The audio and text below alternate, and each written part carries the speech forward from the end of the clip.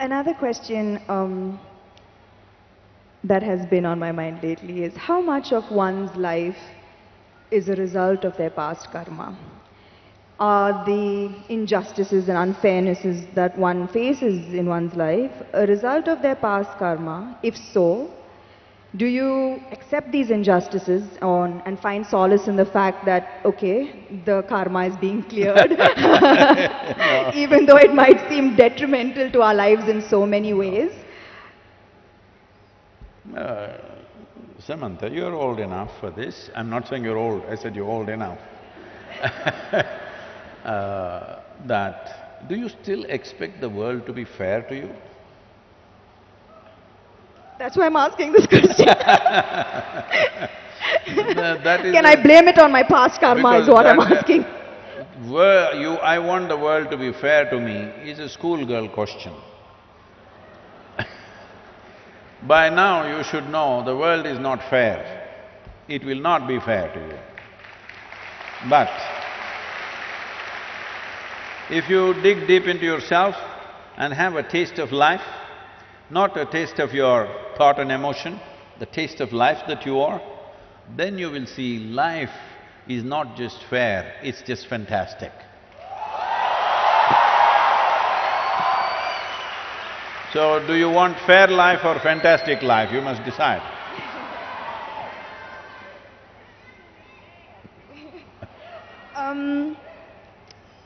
I've noticed this, that beyond the material ego, there is now suddenly a widespread… Who's this ego guy, your friend? It's all around me. And in my industry, the heights of it. So beyond the material ego, I've noticed there's now widespread spiritual ego. I've come across a lot of people who are now on a spiritual path, not you, Sadhguru, who consider themselves superior to people who are not on a spiritual path. How would you advise such people to ensure that they don't fall a prey to this new spiritual ego? First we'll address this ego guy, okay? If you show me where it is, I'll fix it right now. I wish I knew where it was, it just keeps coming suddenly. So, you don't know where it is. The thing is just this, say at certain moments, as a person, as a woman, you are a beautiful person, wonderful person, I mean. I'm sorry, I didn't say only at certain times you're beautiful, you're always beautiful, but certain times you're wonderful, all right? Certain moments maybe you're nasty, possible. So whenever you're nasty, you say, it's my ego. Why don't you say, it's me, I'm sometimes wonderful, sometimes nasty. If you see this, naturally nastiness will go down. But if you say, whenever you're nasty, Mr. Ego does this, and you don't know where he is, you don't know his address or ID, nor do you know his phone number, so how do you fix this guy?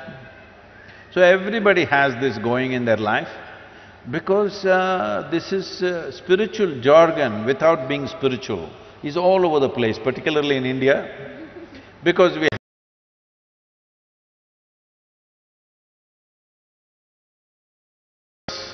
we know what Atma, Paramatma, this one, that one, Ahankara, everything we know, words only. Words only, noted. So we can just throw words like this and confuse the Western population quite a bit. Because if you come here, they'll say Mukti, Shakti, this one, that one, all kinds of things. They'll think… I know a lot of people who've gone and set up spiritual centers in the West, particularly in America, because they just know one chant, just one chant. Okay, Asatoma Sadgamaya, with this they run the whole thing.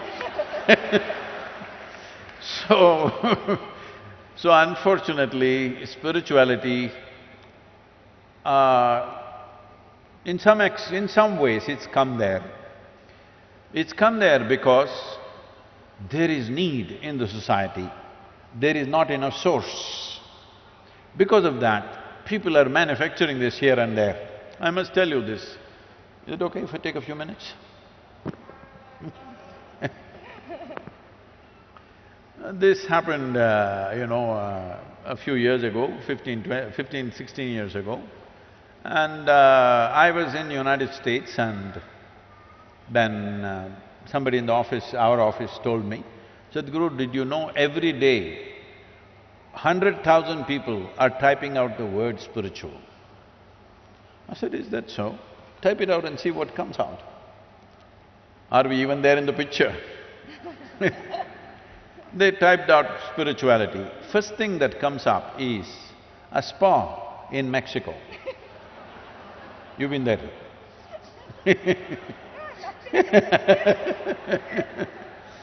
And the next thing that comes out is a call girl in Northern California.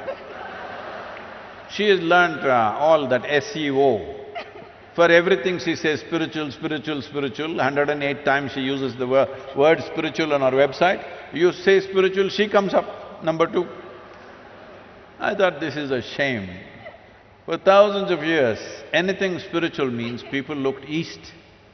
East means India, that's what it meant. So I said we must start something, a spiritual gateway, that if people say if they seek spirituality, they must look towards India.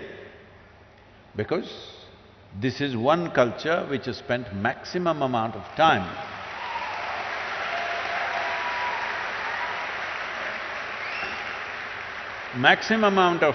exploring human consciousness and the mechanics of what a human being is, how this functions on the surface and its very core. How does this function? What can we do about it? This has been explored.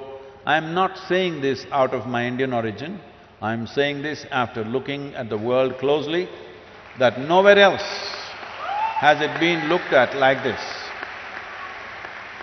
So, I said, we must start a spiritual gateway, India, the spiritual gateway.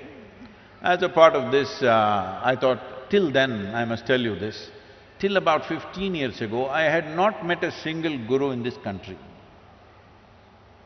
I just did not meet, I was just busy doing my own work. I never thought I had to go and look for somebody, I had never been to any other ashram anywhere. And then I thought, okay, let me make an attempt, then I started making phone calls. They all received my call pretty well, and then I started visiting some people and started putting together. We had one meeting with 125 gurus. We made this thing that nobody talks about their philosophy. You keep your philosophy, this is just a meeting. This is just about how to enhance your ashram or your yoga center, whatever you have, how to enhance the quality. We will teach you management, we will teach you branding, we will teach you how to make a website, we will teach you how to present yourself to international community. Your philosophy, we don't touch, you don't touch mine, I don't touch yours. You do your own thing. Because that is the beauty of this culture, that it can exist in hundreds of forms, thousands of forms, and it's okay with us. So when I went about doing this, well, I met many wonderful people, but at the same time, at least 60 to 65%, it hurts me to say this, I found that if I walk into an airport or a golf course, I meet better men than in the so-called spiritual centers. Because it's full of jargon, no heart, no depth, no profoundness, simply one chant, one nonsense, one philosophy that they read somewhere. It's going on like this. This needs to change. So to bring this profoundness to people, as people get closer to me, I get harder and harder and harder. Those who are very close to me, I am bloody cruel. Yes, because just to bring integrity into spirituality is so hard. Because the moment they get spirituality, little, like you said, you're calling it spiritual ego, I call it spiritual airs. They get spiritual airs, air bubbles get in their head. Suddenly they start acting funny, they start saying things that don't exist, they start talking about nonsense that nobody understands. If you speak something, whatever nonsense you speak, people in front of you must understand, otherwise why the hell are you speaking?